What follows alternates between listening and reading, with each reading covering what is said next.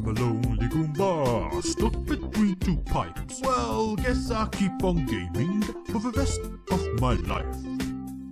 Another day, another Donkey Kong game. And well, I'm a Goomba of my word. So today, we're going to be checking out Donkey Kong Jungle Climber on the old Nintendo DS. You know, I'm still amazed this game even exists, considering I'm pretty sure the previous game didn't exactly set the world on fire. You know, I remember pretty much being the only person in the world excited for this game, back when it was revealed at E3 2007. Heck, it wasn't even revealed during the main press conference. The trailer was just stealth dropped later that day. That's how much Nintendo cared about it. But I cared. I was low-key pretty hyped. But is the game actually any good? Well, let's find out. So, the game starts off with the DK crew just chilling. You got Donkey Kong and Diddy playing some beach ball, Funky's getting ready to surf, and from the looks of it, Candy has had some work done. And Wrinkly Kong is still a tormented soul, doomed to forever haunt the living. You know, same old, same old. But suddenly, Diddy comes running like he just saw a ghost or something. Well, besides Wrinkly. And by ghost, I mean gigantic floating banana on top of a mountain. Which, fair dues to Diddy, that is pretty unusual. But instead of asking where this banana came from, or if it's a sign of the end times, DK just wants to eat it. And that's it. That's the story of the game. Gluttony. So, after, quite frankly, an absolutely ridiculously long and unnecessarily extensive tutorial, we make it to the first stage. And, okay, as you can probably tell, the visuals are completely different, opting for a style much more reminiscent of the original country games. I'm not really the biggest fan of how it looks, but it still doesn't look terrible, so I guess it comes down to personal taste. But what else is new? Well, let's just go over all the key things, shall we? First up, DK controls way better this time. He's much less floaty, a lot faster, and can immediately attack without having to sit around and charge up every time. Heck, he can even grab on ledges this time. They really refined how DK feels here, and it's a huge improvement all around. The levels are also substantially bigger this time too. I mean, it's hard to even put into words how big they are. These levels went from little 30-second obstacle courses to huge sprawling canvases, jam-packed with secrets and collectibles. See, each stage now has 4 Kong letters to collect, 5 banana coins, a hidden oil barrel, and a giant DK coin. That's a lot more crap to collect. And they all unlock stuff too, which I'll talk about later. And just like the classic Donkey Kong Country games, hitting a DK barrel will now give you Diddy, who not only acts as an extra hit point, but can also be used as a long-range attack, or in some cases, he can pick up special items which only Diddy can use. It's a good addition, although it does mean there's no extra Diddy mode this time. Diddy has gone from having his own entire mode to being an extra hit point. I mean, that's gotta hurt the old ego. Oh, and the game now has a life system. So, bananas have been demoted from invincibility granting god fruit to extra life fodder. But fear not, for now, there is also collectible gems. Collect 100 of these, and you can break the laws of physics and fly around for a few seconds, which is pretty useful if you suck at the game and you just want to cheese it. And that's basically it. Now, let's delve into the worlds. World 1, Sun Island. It's a pretty basic affair, and if you played the first game, you're gonna find it a bit boring, as it doesn't really add much new. Although these sunflowers would send you absolutely flying, or pretty fun. There's also these big disc things, which you can move around with your momentum, which is a clever new idea. And all around, it's a pleasant little world. But yeah, so far it's been a pretty standard Donkey Kong affair really, but that is about to change, because the game is about to get stupid as fuck. See, we make it to the top of this mountain, and K. Rool is there with some crystal bananas. He then summons a portal, jumps in, and before you know it, we're being attacked by a giant banana. What the heck is going on? Donkey Kong must be pissed. He came all the way up here, expecting to eat himself a big old nana, but instead, he's fighting off a giant banana-shaped aircraft. Typical really. But yeah, it's the first boss, and well, I don't think anyone saw this coming. The boss itself is simple, but it's fun enough. Just hit its big giant red flashing Wii point a few times, and blammo. Oh, hold up. What the fuck is that? Is that a giant talking banana? Well, now I've seen everything. Wait, no, my bad. It's an alien. It's an alien called an Exanabab. And well, let's just hope they ain't here to probe anyone, that's all I can say. Wait a minute, Exanabab? Something doesn't quite seem right there. Hold up a minute.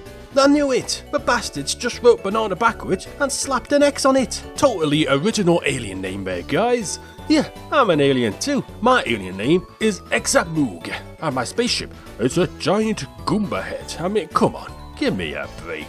So, turns out, Keru stole the aliens' crystal bananas, which are super powerful or some crap, I don't know. And since we smashed up this alien spaceship, DK is overwhelmed with crippling guilt and decides to help our freakish banana friend. Instead of, just eating it and going back to the beach, which is what I probably would have done. And we're on to World 2, Lost Island, which is so lost we found it almost immediately. Eventually, we stumble upon this doodad thing, which allows our banana friend to summon this wormhole, which then takes us to probably the worst stage in any Donkey Kong game ever. First up, the music is horrible. Secondly, this stage is way too long. And third up, it has a gimmick which absolutely feckin' sucks. See, the top screen is a copy of the bottom screen, only it's not exactly the same. Some pegs and obstacles are in different locations, and if Donkey Kong touches something that isn't the same on both screens, the screen will smash and you'll have to try again. So basically, the entire stage is just your eyes going up and down like a goddamn idiot, playing spot the difference as you're trying to climb around. It isn't exactly hard or anything, but it's just not fun. And then after that, there's this looping maze section that goes on for feckin' ages. It's just a bleeding nightmare. Seriously, Donkey Kong, it's not too late to just eat that banana alien and pretend all this never happened, you know? No one's gonna think less of you. Luckily, the next stage is better. We got some more upbeat music, a cool tempo setting, and even some interesting uses for Diddy, using both the screens. We even get this feather, which lets us fly around. It is pretty good. But then DK finds another one of these bleeding things. Oh god, not another mirror maze, please. Only no, because this time we're transported to, a toy box. I think DK's expression says it all, really. Now they're just throwing random shit at us. One minute, we're in a classic Asian temple, but next, we're getting killed by colourful pencils. Kinda reminds me of those levels in Rayman actually, even though barely anyone got that far, because this level was too hard. Yeah, you know the one, don't you? Bloody bastard level, that one. Anyways, after beating another pretty meh level, we're on to the second boss. See, this Kremling here absorbs the crystal bananas, becomes a god, and then turns into a Kremlin head made of junk. Oh yes, of course, everyone knows bananas do that, right? The benefit, potassium. The downside, giant head of junk. Seems like a pretty fair trade-off if you ask me. The boss itself, and look, I'm trying not to be too negative here, but it's just not that great either. It's super basic, you just hit it and dodge some attacks and there's nothing to it. I mean really, if I'm gonna be honest with you. So far, I'm not really feeling this game. The levels are kinda dull, the music sucks more often than not, and it's not really doing anything that new. Everything so far, outside of that crappy mirror level, has been done in King of Swing, only better. But you know what? World 3 is when the game starts to get good. It all starts to come together and it just sort of clicks. Yeah, it does have gimmicky stages again, but they're actually fun this time. Like this one here, you got this map on the bottom screen, which shows the locations of the pegs, which you can't really see on the top screen. It's like the mirror stage, but way more forgiving and a lot more fun. You can even see the handprints on the map. It's like that map from Harry Potter actually. The game also gets a lot more difficult on this world, but in doing so, the level design massively improves. See, the game is best when doing tricky, precise jumps rather than just big open levels with nothing really going on. Even the trippy ass portal level is way better this world. We got bouncy mushrooms, rocket propelled pineapples, climbable grapes, rotating corns, and giant big melons that you have to smack your face into multiple times and then grab onto. You know, there's more new stuff in this single level than the rest of the game combined so far. Finally, this is some great stuff. But just like that brief moment of fun is snatched away and we're thrown into perhaps the worst water level in any game ever. It's certainly a contender. It's a murky green swamp with constant currents and whirlpools pushing you around, making it hard to grab onto anything, topped up with boring slow music that will drain your will to live. Most of this level consists of spinning around, desperately trying to grab onto something. I mean, look at this. It looks fun, right? And this section here has no bleeding pegs at all. I thought this game was called a Donkey Kong Jungle Climber, not Donkey Kong float around for 5 minutes looking for a switch. I mean, it's terrible. But the next stage, and well, we spend 5 seconds in a spooky looking area, and then we're teleported back into the toy box world. Well, I guess we're repeating those already. Luckily, it is actually a great stage this time. I mean, those little lever things returned from the first game, and the stage even has a cool idea where you rotate the entire stage to solve some puzzles. So, despite reusing the toy box theme already, it's a great stage. And the one after is even better. It's got great, intense music and some really good level design with some precise jumping which feels really good to pull off. Man, it's just so refreshing to play some good stages. I mean, just look at this. It is so much better. You've even got this big wall on a crate which swings around as you dodge obstacles. It's a fantastic stage. And the boss is also really great. I mean, geez, it's like someone finally realised this game doesn't have to suck and cranked that quality up. See, you're against this gigantic robot, but you gotta climb up it, reveal its hidden weak points, and smack them, all whilst dodging these bleeding Gatling guns and bombs.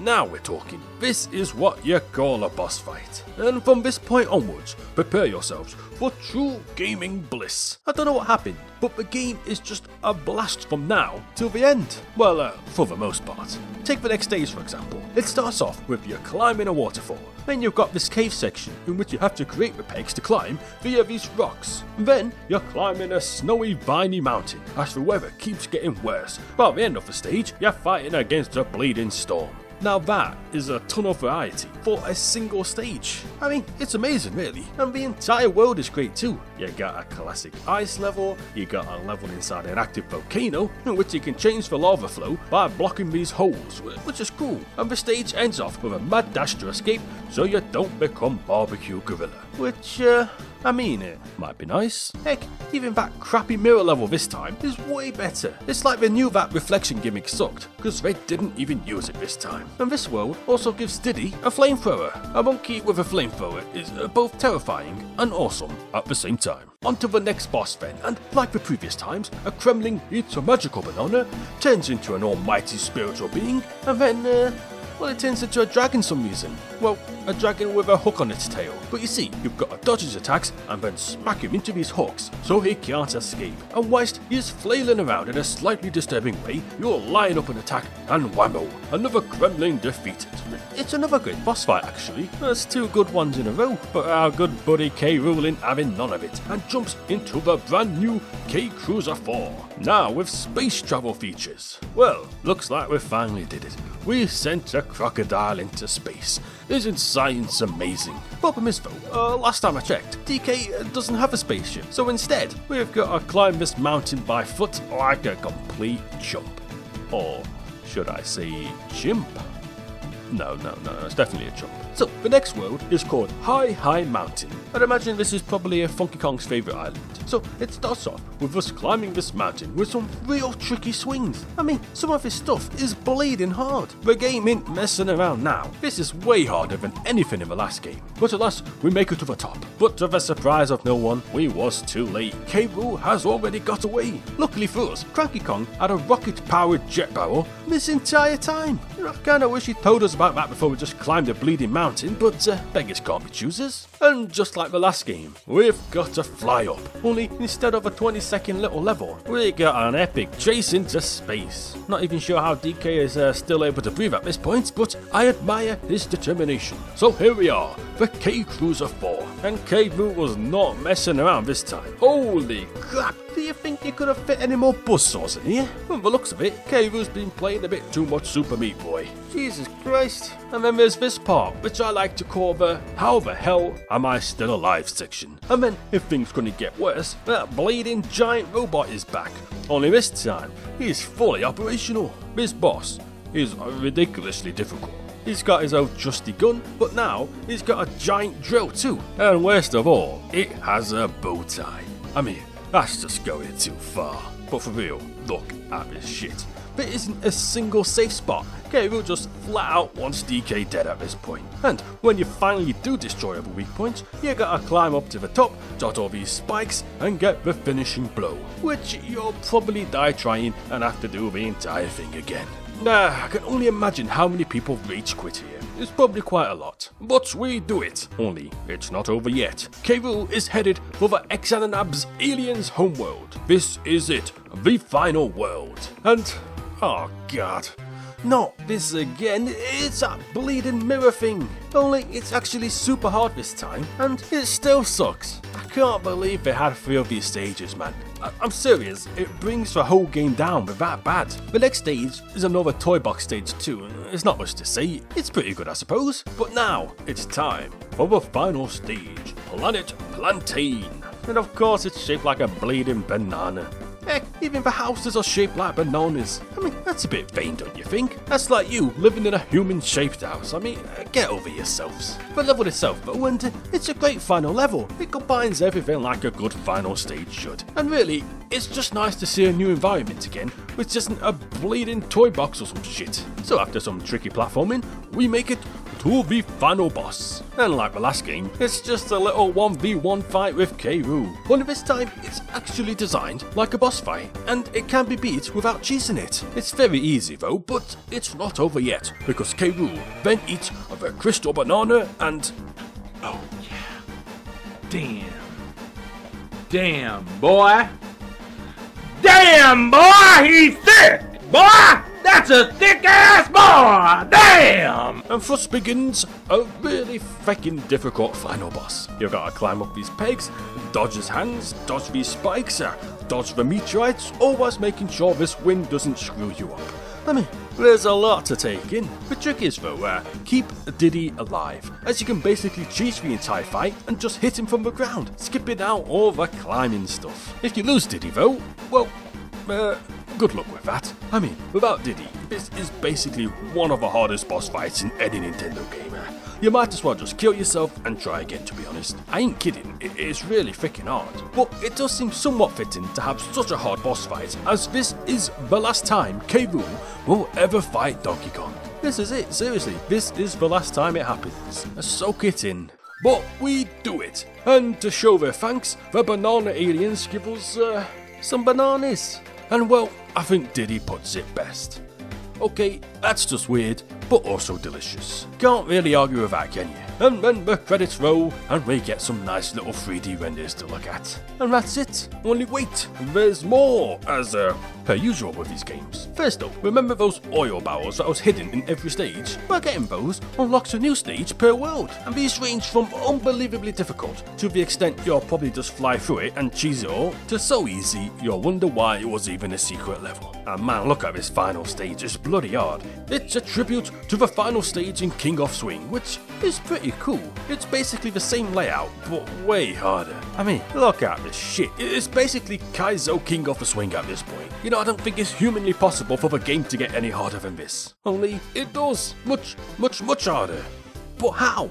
Well, do you remember those banana coins hidden in every stage? Well, once you finish a game, you can unlock even more extra stages with them. And these are the hardest stages in the game. And there's a ton of them. 11 to be exact, bringing the stage total to 41, which is a pretty beefy number. But yeah, these levels, man, they have you doing some crazy shit. You gotta spin off this, grab a bomb, hook the bomb into a hole and then swing off it before it blows up. You'll be amazed at some of the shit this game has you do. And then there's this level. You gotta be some kind of gorilla god to beat this. I mean, just look at this shit. Donkey Kong Jungle Climber truly is the Dark Souls of rotating climbing gorilla-based games. But, like a true professional, I did it all. Every last stinking level. Only, why am I not at 100%? Well, that's because there's one last bleeding thing. The mini-games. And there's a lot of them. Someone was really proud of these things. I mean, there's 6 mini-games, each with 3 stages, and then an endless mode. I mean, that's quite a lot to do. They range from jumping logs to catching bananas to racing in rocket barrels. You're also graded, the highest being a AAA rank, which is pretty much impossible to do. But luckily, you only need a C rank for 100%, so fuck that. And that's it, 100% completion. And the game even gives you a little special ending where Donkey Kong finally gets his giant banana. We've come full circle, lads. But I ain't messing around here. That was really difficult to do. Probably one of the hardest Nintendo games I could think of, actually. I can't believe I did it, to be honest. It's like they knew they weren't gonna get another sequel, so they just cranked it right up to 11 at the end. It makes King of Swing look like Weenie Hut Jr. by comparison. But well, how's the actual game? Is it any good? Is it better than King of Swing? Well, it's weird. It's very ambitious. It took a simple idea and pretty much pushed it as far as it'll go. But in doing so, it loses some of the simplicity of the original. There wasn't really a single bad level in King of Swing, but this game has quite a few shitty levels, and it repeats ideas a ton. You know, I wouldn't really be surprised if most people just dropped the game before they got to the third world, but when the game does find its stride, it elevates way above the previous game. So it's a mixed bag. The highs are as high as Funky, and the lows are as low as my self-esteem. But overall, if you like King of Swing, give the game a chance. It's bigger, it's way more ambitious, and it has some amazing moments. Although, those banana aliens were pretty dumb, right? I mean, you're seriously gonna tell me there's a banana-shaped planet with little banana people who live in banana houses? That's the dumbest thing I've ever heard. I mean, it's just so stupid. Wait, don't tell me. There's one behind me, isn't there? Ah, man, not this shit again. What the fuck?